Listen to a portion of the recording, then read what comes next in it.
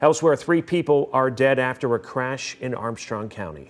That happened around 6:15 last night on Route 368 at North River Avenue. That's in Hovey Township.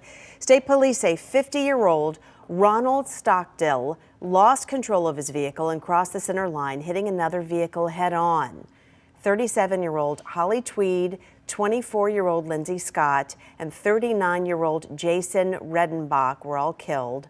Stockdill was flown to a Pittsburgh hospital with serious injuries. State police are still investigating why he lost control of his vehicle.